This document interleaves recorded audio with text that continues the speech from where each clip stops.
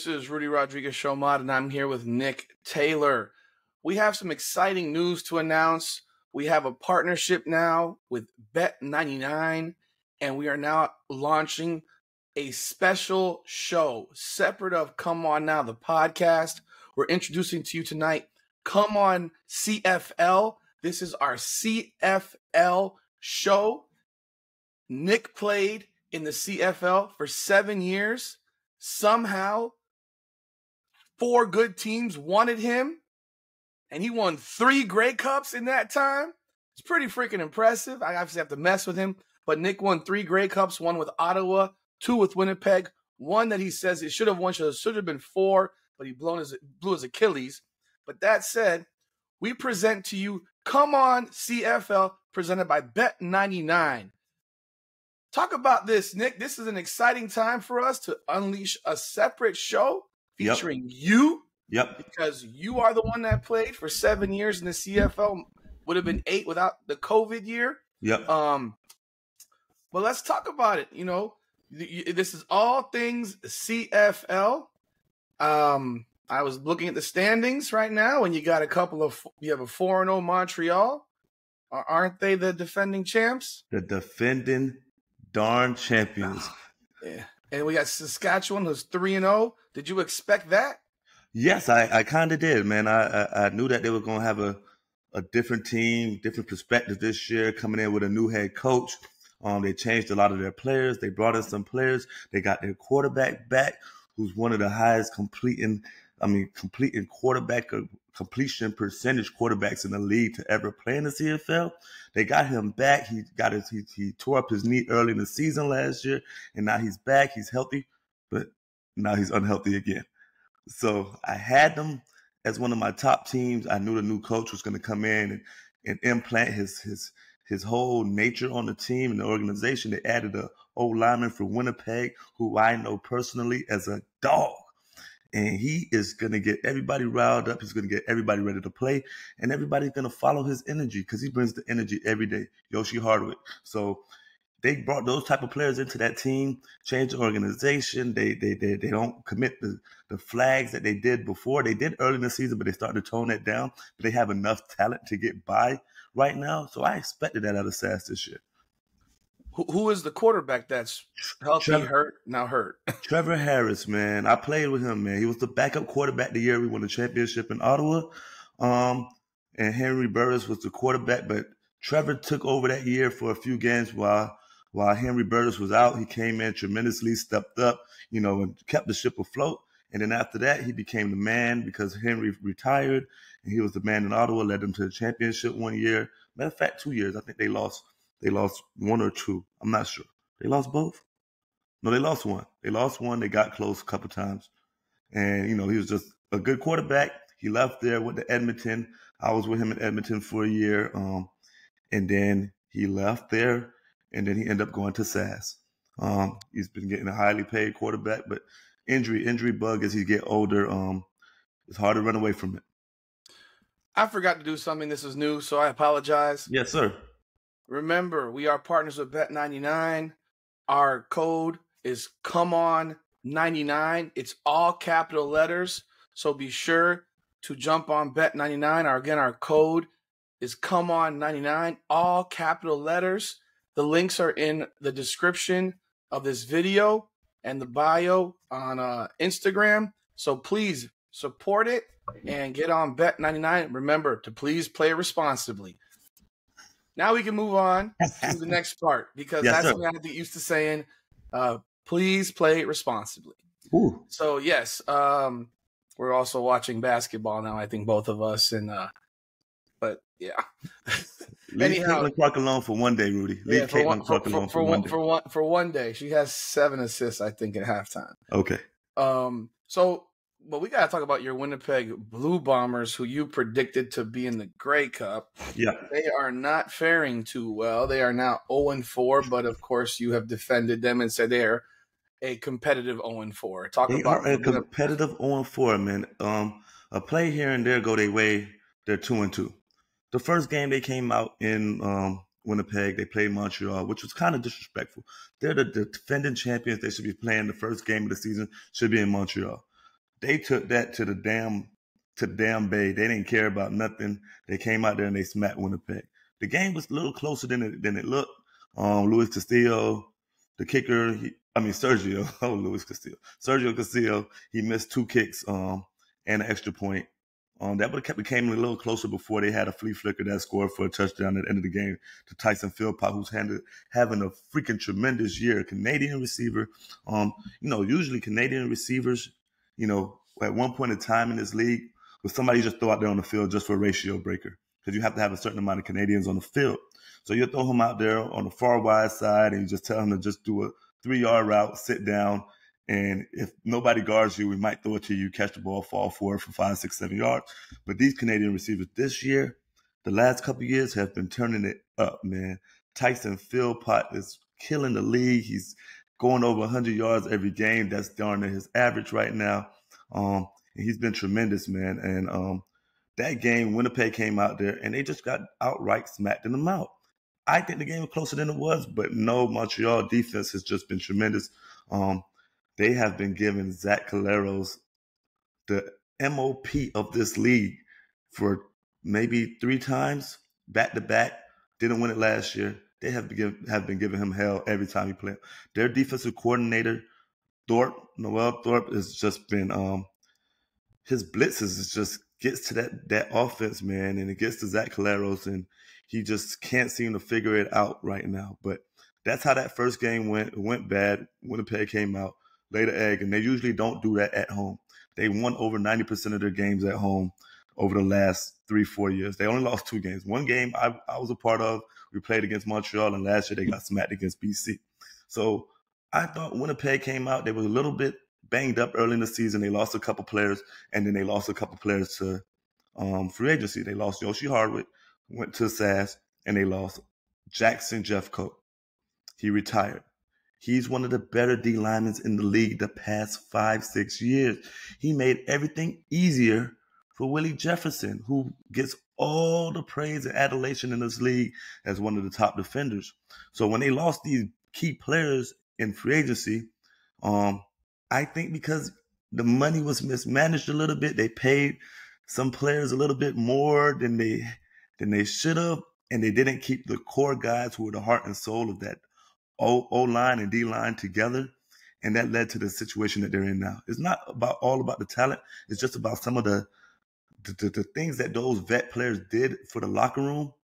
That's the reason they're losing games by 2 and 3 points and not winning those games that they used to win. So that's been a big thing for them. And then Zach has just been on a slow start. He got hurt, and now they bring back Chris Strebler, who was a Grey Cup hero in 19, was a part of it. He was the backup quarterback, but we used to bring him in, and he used to run the ball and do our quarterback sneaks and trick plays, and he was just like a fullback that played quarterback. Not the best thrower, but think of Tim Tebow.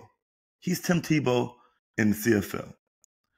Not very accurate, but when it's game on the line, when you need him to make a play, he makes a play. And that's what he was for us, but Zach Collaros came in, stepped up and took over. But now he's back to being the starting quarterback because Zach is out. Don't know how long Zach is out for. I'm hearing little things, from sources that Zach might be out maybe a game or so, just being precautionary. But Chris Strebler has to step up this week. They need a win. They play in Ottawa. They play at home. They lost 2 games at home this year. They lost 2 games at home the last 4 years, Rudy. So they have to get back on track. They need to win this game. They have a lot of injuries. Dalton Schoen, the top receiver in the league the past couple of years, he's out. Kenny Lawler, the best receiver in the league, he's out on the 6th game. They have a lot of injuries that they're trying to overcome, but they better get it done now. They got to get the running game going. Ease Strebler on with a lot of RPOs. Some easy throws he has to make. The layups. He has to make the layups. The easy throws, the under routes, the out routes, the curls, he has to make those throws. And he came in last game and he wasn't making those throws, but he has to make it this week. So they'll figure it out. At the end of the day, they'll figure it out.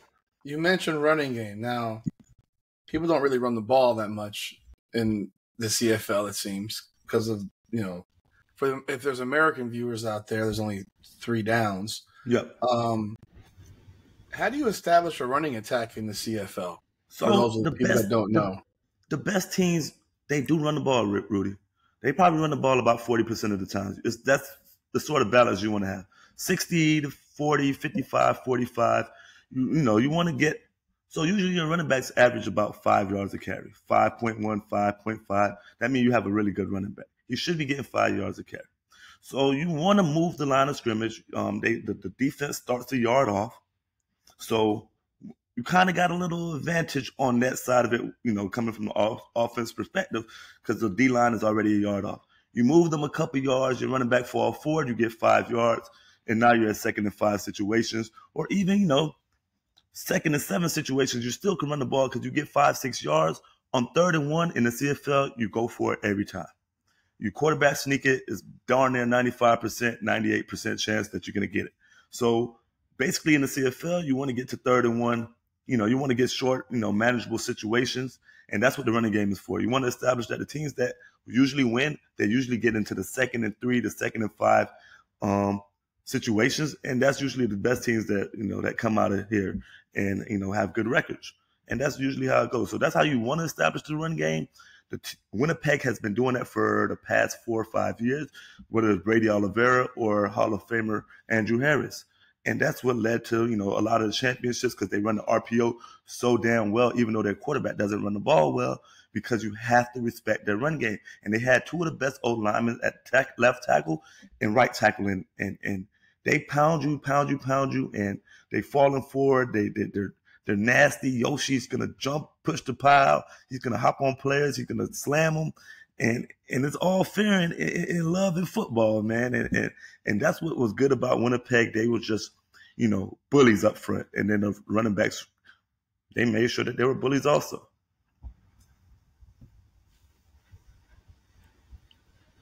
So tell me about, I'm looking at the numbers here. Yep, go ahead. Number one quarterback right now is Vernon Adams Jr. Yep, you might have heard of him. They're 3-1. Yep. But how the hell do you have Bo Levi Mitchell with almost 1,300 yards passing, 2nd in the league, and they're 0-4? And then next to him, McLeod Bethel Thompson. That name rings a bell to me. I don't know why. 1,225 yards, and so 2 of the top 3 quarterbacks. Yep. They're 0-4. How does that happen in the CFL? Because if come on, like in the NFL, if you're one of the top 2 of the top 3 quarterbacks, you typically have a win. Yeah, I mean, so sometimes those numbers are padded because you're down, and you have to throw your way back in the game. You're throwing the ball. Oh, you mean Ryan Tannehill's entire career with the Dolphins, and now Tua's? Okay. Yeah, something like that. Dak Prescott, they're down, 30-8, and you bring your team back. You got to throw the ball, more and more now. But when it comes to these 2 quarterback situation, you're dealing. So CFL is a 3-phase game: defense, offense, and special teams is a big part. And it's about flipping the field, being in good field position. The shorter the field you go, the better for your offense. You don't want to go long fields in the CFL. It's literally almost darn near impossible to do. You're going 110 yards up the field. You don't want to be in those situations. You want to flip the field. You want to get good field position, return game. You don't want to have penalties. That's how you win the game in the CFL. So these quarterbacks are going long fields, and you ended up with field goals, but you get a lot of yards. So that's happening a lot of these times with these quarterbacks. And Edmonton, Lord have mercy, this team here, man, they just find a way to just shoot themselves in the foot every freaking time. Chris Jones came over here, and he was supposed to turn it around. He's known for defense. And this has been one of the most brutal-looking defenses in the league the past 3-4 years he's been coaching that team. And so they have to make up for that. And this team is just damn right, darn near just not the smartest team. They commit the worst penalties at the worst times. They throw interceptions at the worst times. So they always are playing from behind and have to catch up. And when you do that, it's just not setting yourself up for success. And Edmonton is one of those teams that just can't get right. They just don't figure out a way to lose every time. So last year their problem was, their starting quarterback at the time just was not good. So they bring in this young kid, Trey Ford, a Canadian, who is like Michael Vick of the CFL. Michael Vick with Lamar Jackson. He can throw the ball deep, just can't read the field so well. But when he came in, they started off 0-9. They threw him in as a starter, and they finished the season like 4-5. But the thing was, they paying these high-paid receivers over there, and he can't throw the ball really well to him. He's running a whole bunch of RPOs, and most of his plays is, no DN, no D lineman can catch up to him. He's scrambling, he's breaking the pocket, and then he's making these damn amazing plays. And then they come in the all season, and then they go back and get McLeod Bethel from the USFL. He comes back to the league. They give him big money, and they put the kid on the bench. But when the kid was out there, their run game went to number one. They went from the worst in the league in running to the best in the league in running, and they used to hand the ball to the running back, Kevin Brown. And he's having the time of his life with this quarterback because the DNs can't crash down. The DNs don't know where to go. The linebackers is coming up, but there's an RPO, it's a pull, it's a run on, or he's holding the ball. Like, they don't know what's going on. So that running back had the time of his life. This year, that running back is getting about 7 carries a game. Because Edmonton feels they got the quarterback who could throw the ball, stretch the field, and they have a highest paid receiver in the league. They got another receiver. And that receiver, Eugene Wilson, has not been having a good year. He's catching 50% of his passes. He's getting a lot of targets, 50% of the passes. For Edmonton to be successful, him and McLeod Bethel has to get on time and on page and get things going. You're paying this guy $300,000. You have another receiver, Curly Gittens, that they traded. They traded their D lineman for, because I think they had enough receivers, enough weapons at receiver. They trade their best D lineman who gets 10 sacks a year, Jake Serezna. They trade him to Toronto, and they bring in more offense with the quarterback. So they say, we got 4 good receivers out here. We're going to air it out. They need balance. Hand the ball off to your running back, who is that guy. He's getting 6-7 carries. I know he's rolling over in his Trey Ford grave right now because he misses that guy creating some of the holes and havocs that he created for him. He was running, because of the pressure that Trey Ford was putting on DNs and defensive coordinators. When he handed the ball off to Kevin Brown, he wasn't getting touched till 7 yards up the field when he got in the game. So now they changed to a quarterback who's throwing the ball every down because they got all these receivers, and it's just not flowing the way they thought it was going to flow. They're 0-4. They lost a couple close games, could have went their way, but they're just not smart. They find a way to turn the ball over in situations. McLeod Bethel, even though he's a good thrower of the football, he's not completing the big-time throws. They have situations where receivers are open for touchdowns, and he's missing them by a yard or 2, 3 yards, and those are coming back to bite them in the ass every dang time, and they get critical penalties, face mask penalty in the last drive. They get a roughing. They're just not smart, and they've been like that since Chris Jones got there. So he's going to be on the hot seat, man. Edmonton Elks, he will be on the hot seat. They've lost 3 games by 3 points, and they've lost 1 game by 8 points. So well, one of the games they're a competitive 0-4. No, one of the games they were down like 10 at the end of the game, and they scored 1 touchdown in mop-up time with like 5 seconds left. The game was over, so that was against Montreal. You can't kick an outside kick in the CFL? You can't. With 5 seconds, what are you going to do? Throw a Hail Mary after that, if you get it. Well, the onside kick takes about 3, 4, 5 seconds, so...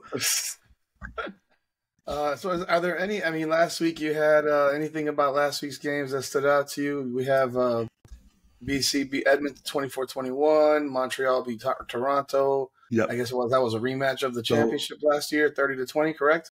Which game?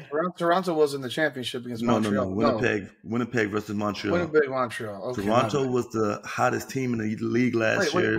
Montreal, Toronto was the team. Okay, who had Chad Kelly? Toronto. Okay, my mistake. The MOP. I apologize, folks. I am an American, and I am learning. And I'm explaining to Rudy. Rudy will figure it out. He'll know what he's talking about in a couple of weeks. Because it's a little hard to watch this stuff down here, but outside of watching it on my computer because it's not on television. Well, it's on CBS Sports also. I've searched. It's like no. So I'll let you know when it's on CBS Sports. It's easy to find. So we have Montreal beat Toronto 30-20. Calgary beat Winnipeg 22-19, and Ottawa beat Hamilton 24-22. Anything special about any of these games that stood out to you? Oh, man. So I just went over the Edmonton game and the BC game, and Edmonton kind of blew the game at the end. They took the lead, and then they just blew it. They had penalties. They have situations where, in the last 2 minutes of the half, if you get a time count violation, that means delay a game, really, because you get 20 seconds in the CFL to get your playoff. You lose the down. So they lost the down in one situation where they're kind of in field goal range, or they could get in field goal range, and they blow opportunity to get points. And then Vernon Adams has just been so damn special, man. So damn special. The growth of this kid has been amazing to see, man. Because when he first came in, he was a quarterback who was small in stature, and he was known just to run the ball. The last couple of years, this man has been threading needles, finding all his receivers, his top receivers, Alexander Hollins, over, 1,000 yards last year. He had four receivers over 1,000 yards last year, or three. But they were like big time because of Vernon Adams' ability to throw the ball. But this year they add William Stanback from Montreal. And that's the thing that could put BC over the top. Right now, Vernon Adams could throw the ball as much as he wants to. But when it comes down to cold time and you need to get big yards in November and October, William Stanback will be a 235-pound running back who's going to fall forward. And that's been BC's problem the past couple of years of going against Winnipeg in Winnipeg. They probably won't have to do that this year the way it's looking. They look like they might have a chance to play in BC in their dome and not have to go in the cold when they need to, unless they, let SAS keep doing what they do. But they'll have William Stanback to hand the ball to, and that would be the big difference for them either getting to the championship or not this year. But Vernon Adams has been tremendous. He led the team to a game-winning drive at the end. Get it to his kicker, Sean White. He knocks it down. He's automatic. So that was a good game to see, man. That was an amazing game. Shout out to Vernon Adams. He's been balling. He's throwing for darn near 350 yards a game. They air it out over there, man. He has some receivers over there. McGinnis, who's turning the corner, Canadian receiver at that. And it's just been great to see. The Ottawa game, Hamilton game, comes down to the end. Hamilton scores the ball. They have a chance. They're up one. They have a chance to go up two, to go up three by getting a 2-point conversion. Bo Levi Mitchell misses the underneath receiver. He tries to throw to his guy, White, in the end zone. They don't get the 2-point conversion. They come back. It's 20 seconds left in the game. Rudy, do you squib the ball with 20 seconds, or do you kick the ball deep? Well, it depends. So they need a field goal. It depends. I mean, I don't trust. I mean, you can't trust squib kicks. I don't trust squib kicks. So because I always find you make. I've never trusted. Like, I remember when people got all crazed about Sean McDermott. No, whoever the coach. Who the hell's the coach at Buffalo Bills? McDermott. Okay, Sean McDermott, and him not squib kicking against the Chiefs in the conference. Was the divisional playoff, or was the AFC Championship when that happened?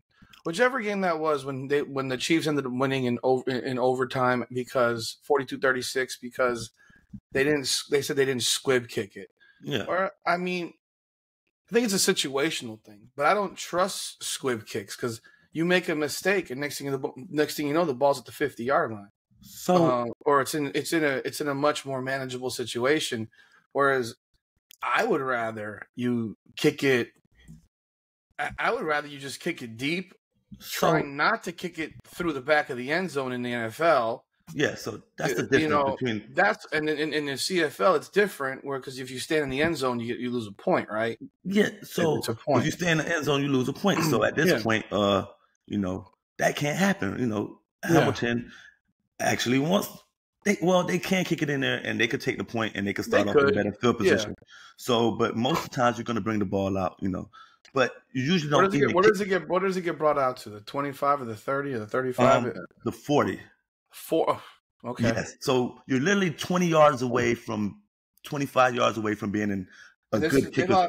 They lost this game by 2. So, but you don't want to give up that point because then your field goal doesn't win the game. It ties the game. Who blew Hamilton blew the game? Hamilton is winning by a point. 22-21. Okay. Yes. Yeah. So, if they get the point, they'll get the point. But you literally put them in great field position. Yeah. But if you kick the ball deep, it's usually going to land around the 15-10 anyway. It's not going to go to the end zone more than likely. Mm-hmm. They squib it, but when you squib the ball, you're putting yourself at risk. Anybody could pick the ball. It might go to the person on the front line, the second line, and now they're at the 45. He runs the ball 10 more yards. They're at the fucking 54, you know. They're almost there, 10 yards, 15 yards away. So they got the ball. Their returner gets the ball. He gets it at like the 25. He gets a nice return to like the 45. They're 20 yards away. With how much time? So after that one, it's like 15 seconds, whatever or not. So they got timeouts? Yes, they do a couple plays. It gets to 3rd and 1, Rudy. And they need about 5 yards for a field goal. To get in great field goal range. Maybe 6, 7 yards, whatever. Hamilton goes cover 0. And this is where they make a mistake. Their nickel defender, so you cover 0, you shouldn't back up. First of all, there's 5 seconds left. So if you get beat, you better get beat deep, and then you make the tackle because, you know, the clock's going to run out. You don't let them run a 5-yard route. You don't let them get the 5 yards. You have to come up. You don't move. You're in cover 0. You don't move. The DB moves back 2-3 yards and gets to do the easy pitch and catch for 7-8 yards. Field goal range. Kick the field goal. They walk off the field.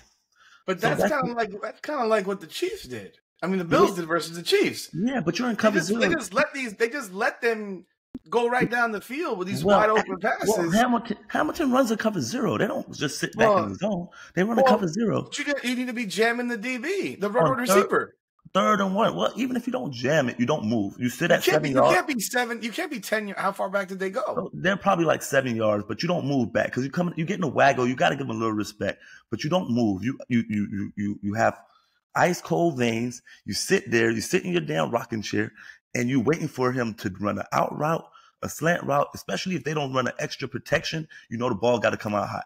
If the ball doesn't come out hot, the quarterback's going to get sacked because you're sending more than they can handle.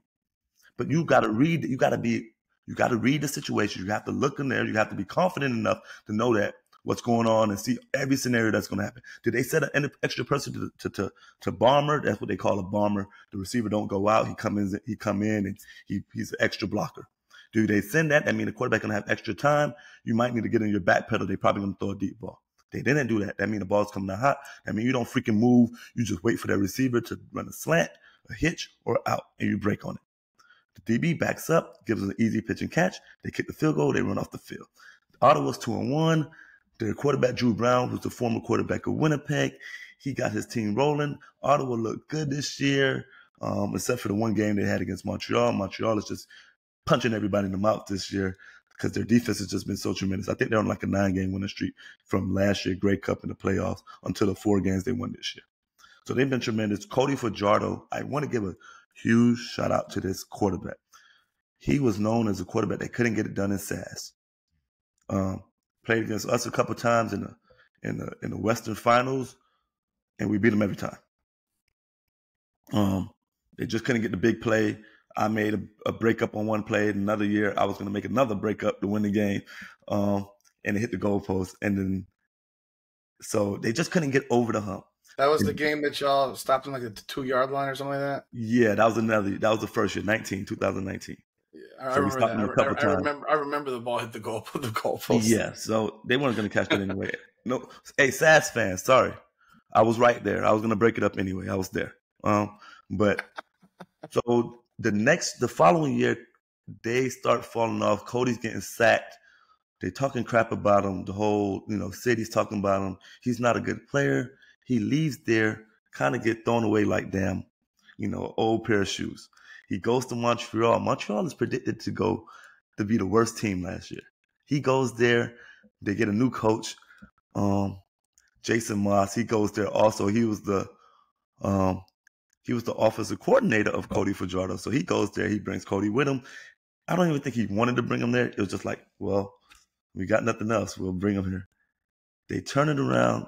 Cody, they win the game. He throws a big play against Winnipeg in that game. They score a touchdown to win it.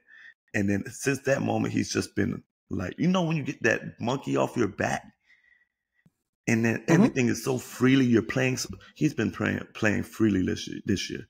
Damn near 80% throwing the ball. He's ducking and dodging, spinning out of sacks. He's just out there playing like he's just free. He don't care about nothing anymore. He got the championship. His coach has confidence in him. His team has confidence in him. He has these receivers who's making plays after the catch. And his coach, Jason Moss, has just been calling tremendous freaking plays. Like, game plan has been amazing. And he looked like a totally different player than what I knew about him. Like, we had different game plans for him, like make him beat us throwing.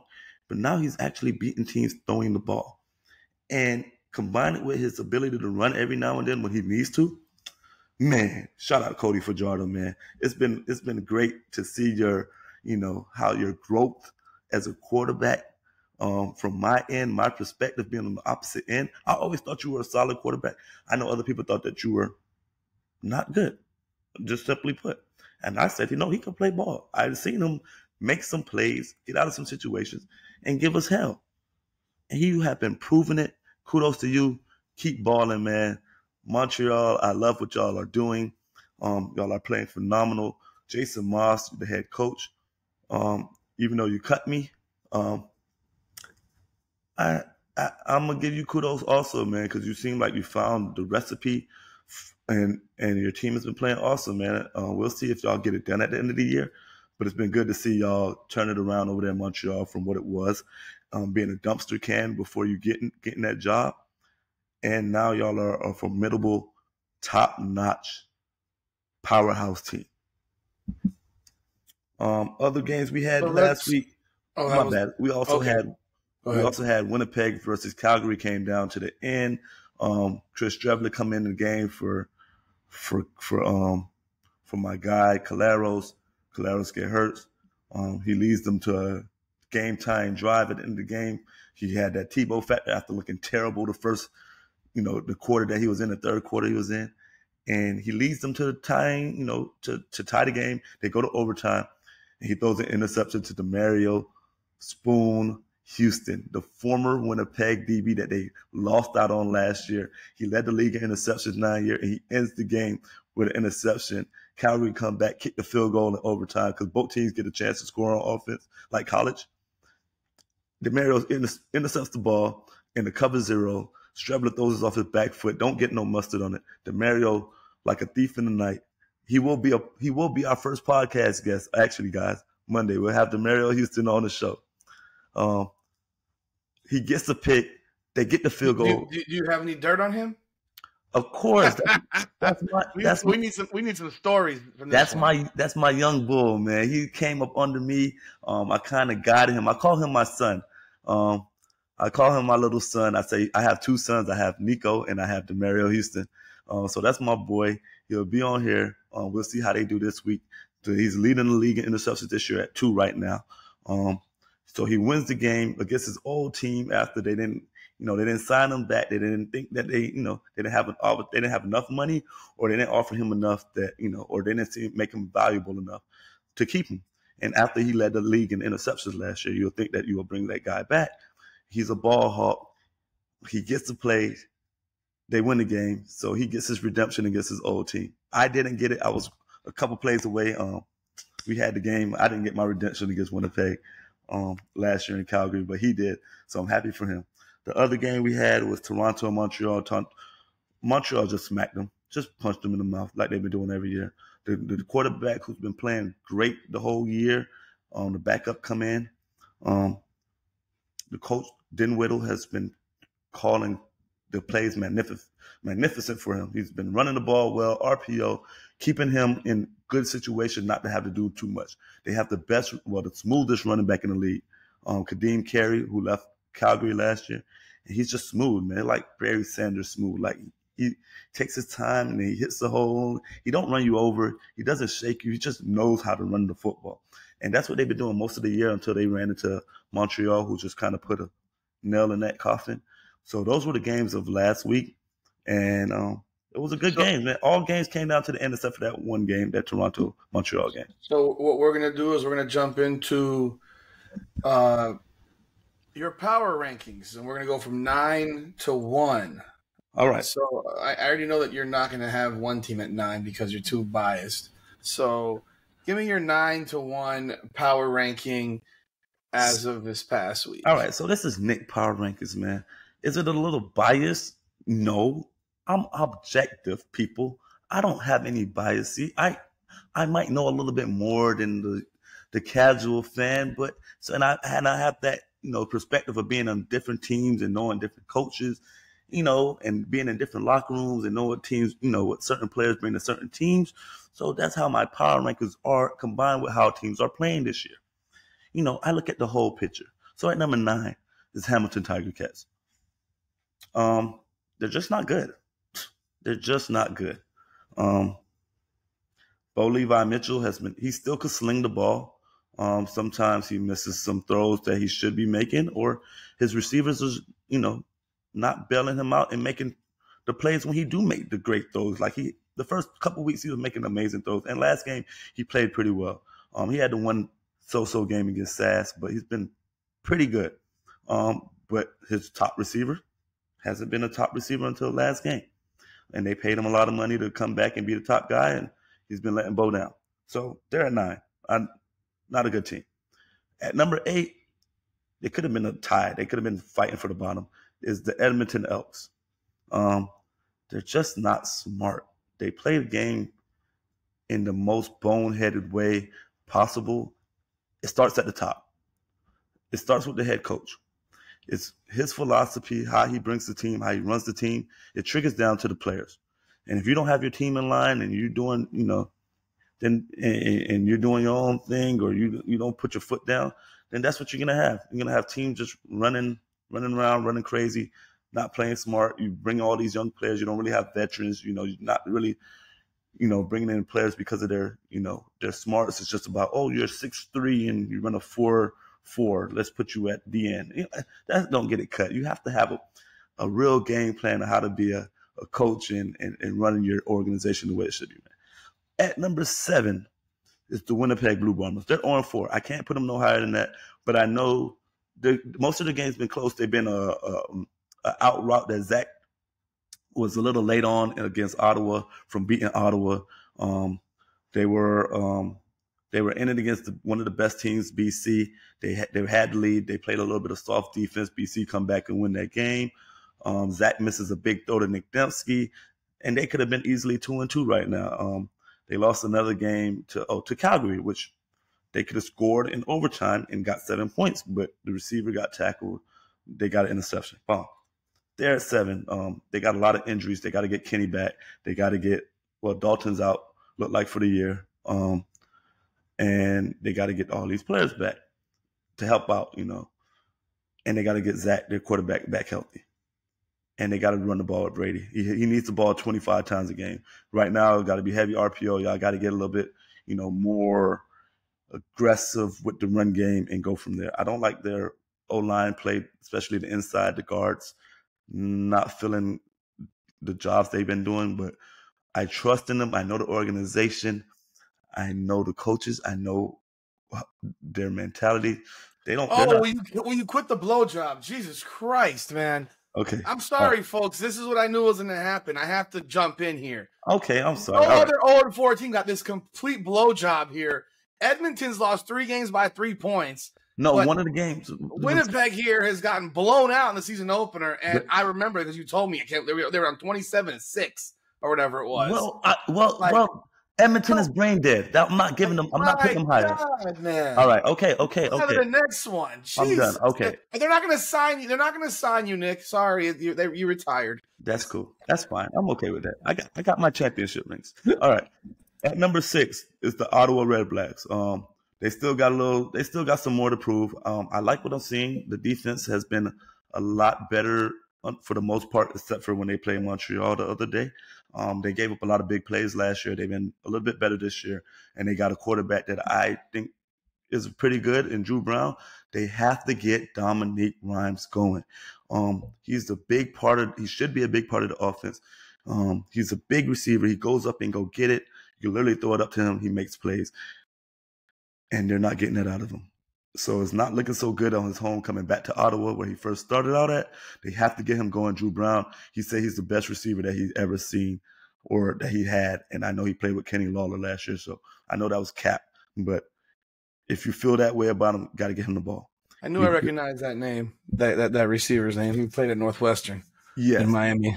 Yeah, he's down here. That's why you brought him up, because I mean, you got to give the guy love from the no. 305. He was considered. He was considered like a top receiver the past year or so. I'm messing with you. Last year he got hurt.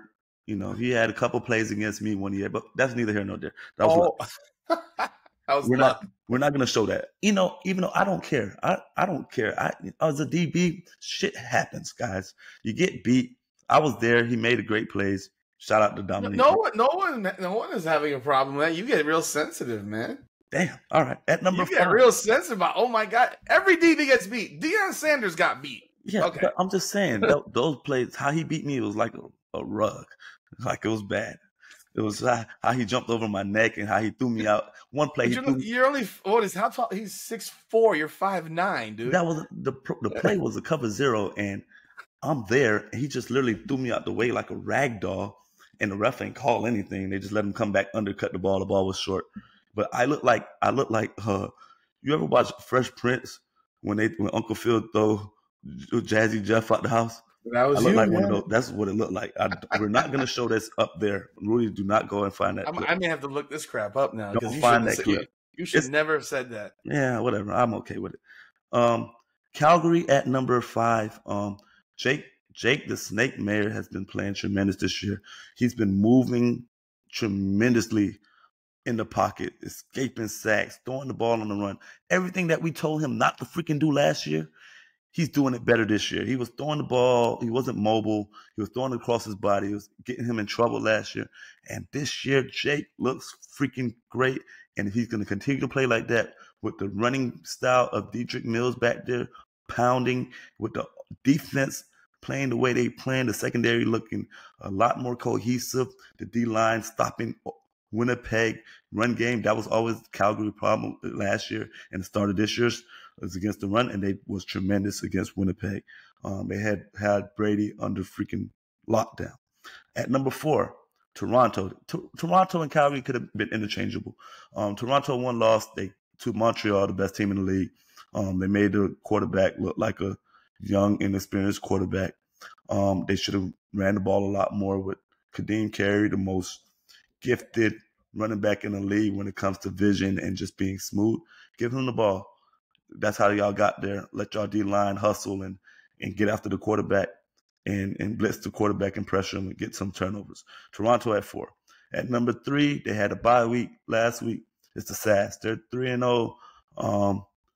They're at 3, though, because I have to take into consideration Trevor Harris being hurt. I don't know how serious it is right now. Let me put my ear to the league and see what I can find out and get some notes on this injury. But right now, he's out for a little bit. They're going to Shea Patterson. You know Shea Patterson, right? He used to play for Michigan. I do not. I'm sorry. He was before your quarterback, man. I just found that video. Oh, boy. Yeah. He was before your quarterback that just got drafted. Shea Patterson, he's going to... Oh, you mean he was a good one. Okay. Yeah, he's before this quarterback. I don't know. I know. I remember who he was, but yeah, he couldn't be any worse than the one that just So that's why got drafted by the Vikings. That's why I can't have Sassy in front of BC. BC's been tremendous. They had their one loss of the season to Toronto early in the season at Toronto. The Toronto played tremendous that game. Their D-line got after Vernon. So I'm gonna have Sassy at 3. They're the highest scoring team in the league, but they are gonna miss their pivot. Wait, did this happen to you twice against Dominique Grimes in that game? They showed both plays. I told you that's my one game, and I came into that. Rudy, I came into that game with the utmost confidence. I had 3 interceptions early in the season. I'm feeling good. I'm talking shit. And on the second one, I just knew I was going to catch that pick. I'm like, oh yeah, this is interception number 4. And next thing you know, his elbow's on top of my neck. And I say, God damn. Oh, that's funny. And I run back to the sideline. I'm like, damn, just have my head down. But hey, I'm the vet, man. I get away with stuff sometimes, man. They know what I brought to the team. So BC's at number 2. Vernon Adams been playing tremendous. So with their receivers, Alexander Hollins, who had a 200-yard game against Winnipeg 2 weeks ago. Justin McInnes, 6'5" receiver, Canadian, who's coming into his own. He started off slow his career, but he's been balling. So I got BC at 2. I don't like their youth in their secondary, but their offense more to make up for it. At number 1, the reigning freaking champs, Montreal Alouettes. Their defense has been everywhere. Darnell Sankey's been everywhere, along with Tyrese Beverett. They're 2 linebackers. They have one of the best safeties in the league who's everywhere also. They got the lemon drop at the end, the old wily vet who just never seems to get old. His motor keeps going. And they just been tremendous. Cody Fajardo, along with those receivers, those Canadian receivers, they bring back Reggie White. And they just been amazing, man. Shout out to their coach, their D coordinator Thorpe and Jason Moss. That is Nick's power rankings this week. That is Nick's power rankings. A lot of interruptions from me, and I will probably play that video of Nick getting bombed on twice. That's fine. In all fairness, I watched a little bit more. I saw them bomb on some other guys on your team too with Winnipeg. Yeah, he did it the whole year. So we're going to run into this last part real quick because obviously we are partnered with Bet99. Remember, our code is COMEON99, all capital letters. So make sure it's capital COMEON and then number 99. It will be on the bottom of our screen throughout this show. Please play responsibly. So who are your picks for this week, Nick? We got Toronto and Saskatchewan. You don't have to go through a whole detailed situation. Right. Who are your picks? Toronto over Sask. The backup quarterback, he's going to feel a lot of pressure coming from Toronto defense. Toronto over Sask in Sask. It's a hostile environment, one of the best crowds in the league. Next to Winnipeg, it's going to be a good one. But Toronto. Ottawa and Winnipeg. At Winnipeg. Winnipeg is not losing 3 games at home this early. They get back in the winning column. They get back their revenge on Drew Brown coming back into his old team in Winnipeg. Winnipeg finds a way to get a win with their backup quarterback, Chris Trebler. They run the ball, they pound them. And now we have Calgary at Montreal. Calgary pulls off the upset. Montreal finally loses. Even though they're playing at home, I like the way Jake's been playing. They had a chance to beat Montreal last year in Montreal. No team, I don't think any team scored a touchdown that game, just a whole bunch of field goals. I expect a little bit more fireworks this year, a little bit more offense. But I think Jake has a great game. Dedrick Mills has a great game running the ball, and they come out on top by a field goal. And the final game of the weekend, that's on Sunday, July 7th, you have BC at Hamilton. Give me BC. Last year they had a tremendous game, came down to the end. BC won by 3, like 33-30. It's just a great game, fun to watch. Bo Levi came back around at the end of the year from his injury. They split the reps with Schultz, but they just didn't have enough to get it done. They lost by 3. BC keep it rolling. Vernon Adams go over there down to Ontario and gets it done again. All right, there you go, folks. Those are Nick's picks. Toronto, Winnipeg, Calgary, and British Columbia. Any final words, Nick, before we wrap up this first episode of Come On CFL? Man, this is so much fun to talk about this sport, man. I love it. I gave 8 good years to this league, man. It was a great experience, man. I love the way the game is played. I love the fast pace, the high pace.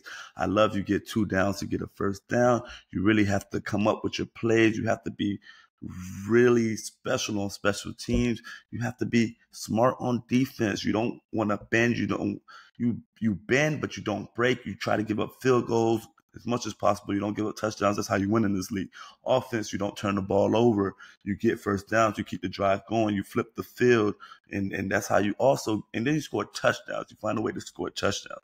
But this week, what I really want to go in on is what everybody's been talking about. The Montreal Alouettes, they do this thing, and they do it really freaking well. So usually in the second and long situations, they throw the ball short of the first. They throw the ball right behind the line of scrimmage and to the receiver, and he has to kick the ball just past 1 yard past the line of scrimmage, or just past the line of scrimmage.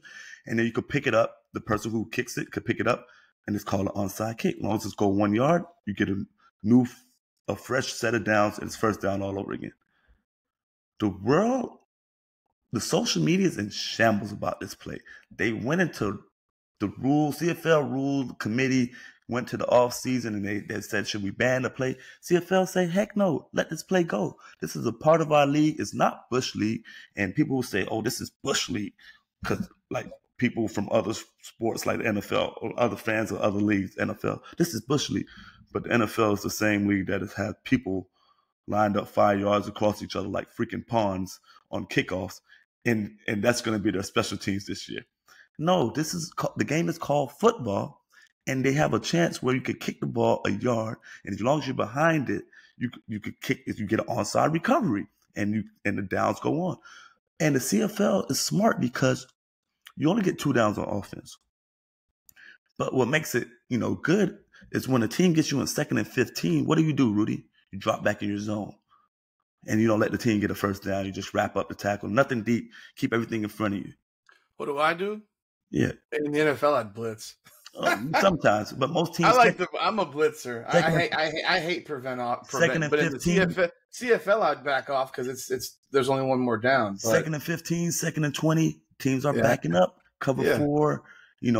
Montreal say, okay, we're going to throw the ball right at the line of scrimmage to this guy named our running back who does it every time. So 2nd and long, if you see Just Ron and Tweet around the line of scrimmage or in the backfield, know that they're probably going to throw it out to him and he's going to kick the ball.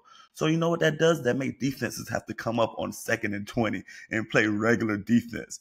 And that keeps the offense, have more of a chance to get a first down. What do we want to see? We want to see more offense. We want to see the offense on the field, more and more offense. Except for Rudy, guys. He doesn't want to see that. He wants to see defense pummel the offense.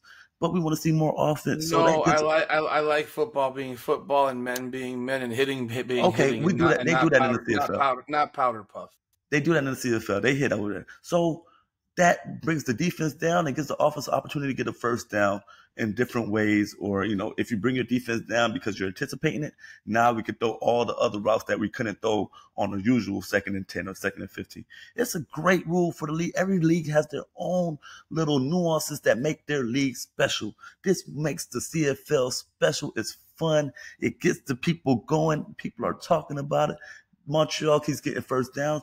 And if you're if you're on the opposite end, you should know any team that has Jason Moss, and he's from the coach Campbell, Rick Campbell, coaching damn field, coaching tree. You know that those people all been doing it since they was in Ottawa. And I played with Moss and they practice it. It's hard to do. If it was easy to do, every team would do. But they have mastered doing it and getting their offense an extra set of downs to continue to drive. And they end up scoring touchdowns on it. And that's the difference between winning games and losing games sometimes, is adapting and finding out how can you beat the system. And they found out how to beat the system. And the other teams on defense, you have to know the opponent that you're going against and line up against it and bring your DBs down, or your linebackers have to come down and expect it. Now, if you're playing against BC Lions, Rick Campbell, he will do it too because he's part of Jason Moss. And we did it when we was in Ottawa. Coach Elizondo,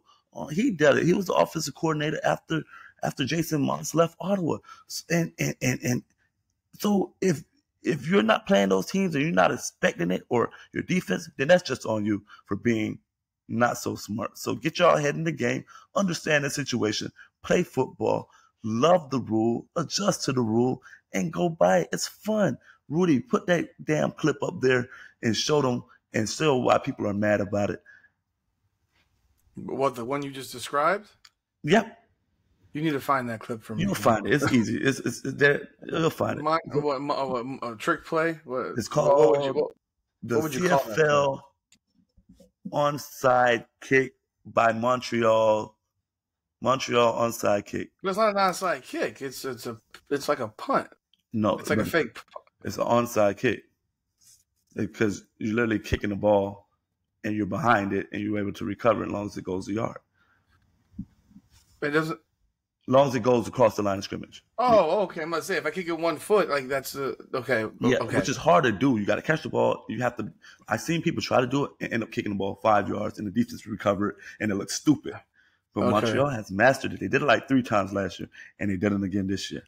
Well, there's a rule in high school football. Actually, I don't know if people know. I mean, there's a lot of rules that people don't know. That see, that's the joke about a lot of coaching in all professional, in all sports, is that most coaches don't actually know the rules that they're supposed to know. It's their job. It's your job to know the rules, and a lot of coaches don't know rules. Yeah, like so, when you a lot of players don't know rules. Hell, I would say most players don't know the rules. Because in high schools in Florida, there's a rule that if you punt the ball and it doesn't get back to the line of scrimmage, you can recover it. And go and run forward and get a first down. Most high school players don't have any idea about the heck. The coaches don't know about that. I know about it because I saw it done like 3 times, and there are some coaches that are better than others. So So the last thing I gotta say, I'm gonna give out my Old Canada Player of the Week. On offense, I'm gonna go to Cody Fajardo and Vernon Adams. Both of them get the. Is it Fajardo or Fajardo? Is he a Spanish player or? I know Cody Fajardo. I don't say Fajardo. If I'm wrong, Cody. I don't know. I mean, hey. If I'm wrong, Cody, when you get on this show, you correct me because we're definitely gonna have Cody on there. I haven't gotten on his bad side yet. Did I get an interception off of him? No, I didn't get none off of him. All right, that's cool. It happens sometimes. So Vernon Adams went for 27 for 38, 331 yards and 1 touchdown, no interceptions. Cody went for 284, 33 or 41, 1 touchdown, 1 interception. That 1 interception, I'm gonna wipe it off the slate. They were trying to make a big play at the end. And then my defensive player, my Old Canada defensive player of the week goes to Demario Houston, who had 7 tackles and a game-clinching interception against his former team. I could have gave it to another player on defense or 2, but I think that's special when you get a payback on your former team, especially on the last play when you get to say, call game, like Paul Pierce. I call game. And that's what he did, man. Good for Demario. Good for him getting his get back on Winnipeg. Just know that you got to see them again, so be ready that they're going to come at you next time. All right, folks, that is about to wrap it up. This is our first episode of Come On CFL, featuring the one and only 3-time Grey Cup champion, Nick Taylor. Hopefully he doesn't offend too many players in Canada, the way, or maybe he does want to. Maybe he wants to become the Charles Barkley of Come On CFL, talking Canadian Football League. Yeah, I know Chris Jones would never want to get on here with me. Because I probably talk shit about him too much. So, but whatever. Okay. Be a better coach. Man. Be a better coach. Hey, man. Hey, shoot. That's the way. You know what? When you decide that you want to be a coach of a football team on a professional level, guess what? You get to enjoy the conversation, the commentary, the critique, and the praise. It's like I was telling you, the other day? I don't, these older players. We're having, as we mentioned, we talk about a lot of Caitlin Clark stuff here, and I'm not going to go into it as they've blown this entire game in Vegas. That's tomorrow. But Diana Taurasi goes for 19 points, and she's, but she didn't shoot the ball well. She's 42. Well, if she was 42, see, you can't have the good and not the bad. You can't just get the good with the good. So if you play great, you can't be, she had a great game. That's amazing. She's 42, and then well, if she plays bad, she's 42, so that's 42. Okay. No, you played great, or you played like shit. You get them both. So if the coach like shit, he gets it, and he coached well, he gets that too. But that'll do it for us. Again, you had one more thing that you wanted to say? Nope. Next week probably won't be as long because Woody's not gonna let me talk about Winnipeg next week. Yeah, we're gonna smooth out this power rankings where it's a nonstop Winnipeg love fest. I get it. He won 2 rings there. He had the greatest years of his life in Winnipeg. I am not but biased. oh, Lord have mercy. It's okay. Just the same way Mark Messier wasn't biased towards the Edmonton Oilers in the Stanley Cup final against the Florida Panthers on ESPN, as he's literally cheerleading for Edmonton. Like I am every Diana Taurasi every in the Final Canadian Four. every Canadian was cheering for Edmonton against the Panthers. We all know it. I watch these guys spitting chiclets on Instagram. I don't even know. I don't know their names. I know the guy Biz because he's on ESPN, which I think he's great. He went from jumping on the Panthers bandwagon to his 3-3, and he's wearing Edmonton T-shirts, and he's in the owner's box, and there's like another guy from that show who's going down to the ice in Florida and trying to be funny because he's known Matthew Tkachuk's family for their entire lives, but he's clearly cheering for Edmonton. Like we look, all the hockey players are Canadian, so for the most part. But yeah, man, Florida Panthers still got y'all. We're Florida boys, South Florida boys. Hey, Florida Panthers, the best hockey in the world is played in Florida. All right. Mind you, they're all Canadians playing down here, but We'll it's played in Florida. All right, that'll do it for us. Come on, CFL. Remember, we will have that code. It's Come On 99, all caps. We will see you next week.